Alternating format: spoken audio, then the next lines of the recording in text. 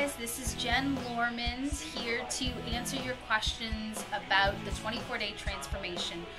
Loving all of the great questions that you guys have been throwing out on the Facebook page. It's really been fun to watch you guys interact with each other, exchange recipes, exchange tips with meditations and whatnot, so please keep that coming. I do want to just clear up a few things. One, you can have any fruit or vegetable. Just make sure that if it's a fruit or vegetable that's really high in sugar content, that you're following the portion size, right? If it's pineapples and beets, we don't want to have 2 cups of those because that's too much sugar. So just be mindful of your portion size. You guys can have any type of bean, whether it's fresh or frozen. Those are the preferences.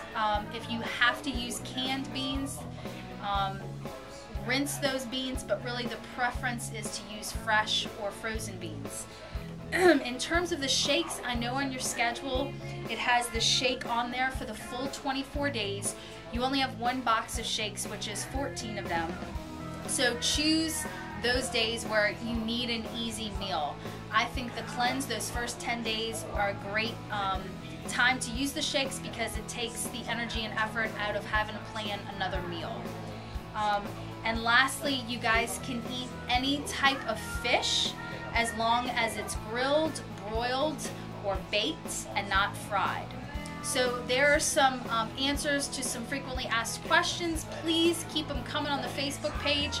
I hope you guys are having fun, and I love that you guys are holding each other accountable and motivating each other to success. Have a great day.